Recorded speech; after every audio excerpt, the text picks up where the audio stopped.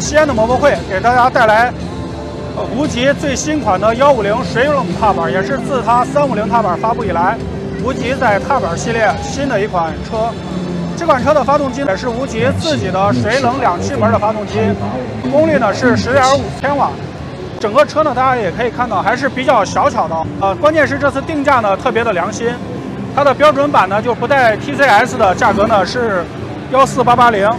带 TCS 和行车记录仪的高配价格呢，只要15980，所以这次这个价格确实非常的亲民。整车呢也是比较小巧的一个踏板，它的离地间隙是140，油箱的容量呢是8升。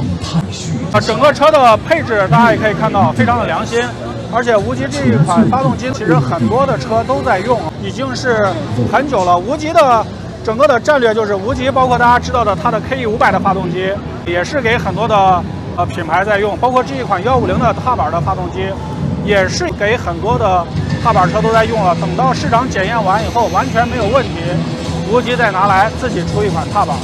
这次的整个车，老查给大家点会儿，也是配备无钥匙启动，那样下压家电。整个它的这个仪表，大家可以看到，也是有电压呀、里程呀这些，整个的这些的一些数据 ABS 自检这些，现在已经点火了。座筒呢，给大家打开一下，好评的点，它座筒有单独的按键，这个座筒的形状感觉放一个3/4盔肯定是没有什么问题。油箱比较好评，油箱是一个前置的油箱，8升的油箱，加油呢还是比较方便的。你把油箱坐到后边这种，确实会好不少。老查给大家试一下坐姿，大家感觉怎么样？也有大脚的地方。大家看一下灯光，灯光的话，远光灯、近光灯。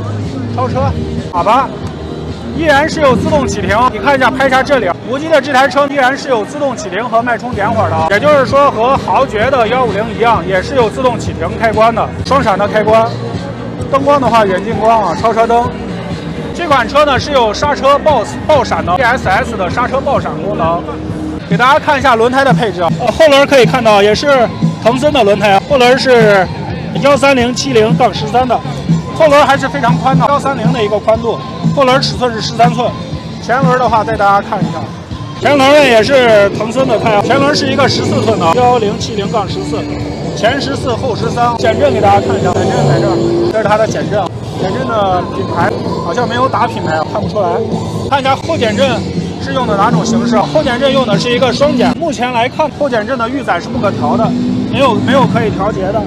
作为一款水冷踏板，这是它的水箱，后边的脚灯，整个车辆呢也非常的轻，整车的重量呢只有130公斤，不管是男生女生轻松驾驭。坐高的话也是非常亲民。灯光也给大家演示过了，整车的 LED 的大灯，所以无极的整个的参数啊，给大家再看一下，离地间隙是140，整车整备质量是139公斤，轴距是1320，轴距非常小，仅和 UI 的轴距是差不多的，所以整个驾驶非常的轻松。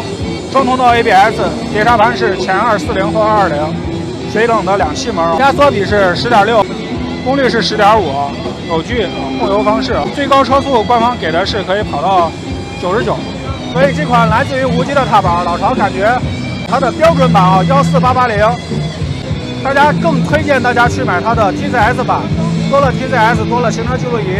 价格呢只贵了1100啊，来到了15980，确实非常划算。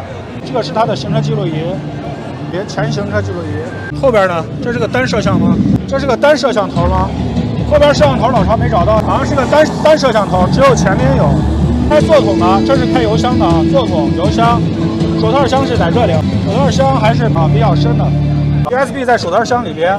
我看一下有没有出线的线槽，好像没有出现的线槽。大灯是一个常亮的，这款车大灯是关不了的，大灯是一个常亮的大灯，你看，点火以后大灯应该就常亮了。远光灯、近光灯、超车灯、双闪。仪表稍微有一点简单啊，风挡的话也是一个不可调的一个风挡，风挡是一个固定风挡。等会儿问一下工作人员，看他后边有没有摄像头。我自己找的话，只找到前面摄像头。其实你做再多的大排量车没有什么用，大排量车根本上不了量，你一年也卖不了多少辆。你像有些厂家做的，1200、1250那种大巡航，一年也卖不了几辆车。真正走量的其实还是这种150的小踏板。真正谁家把150小踏板做好了，真的是在摩托车行业，我觉得就能占定更多的一些份额。既然今年的摩博会呢也是不要门票，欢迎大家可以过来啊。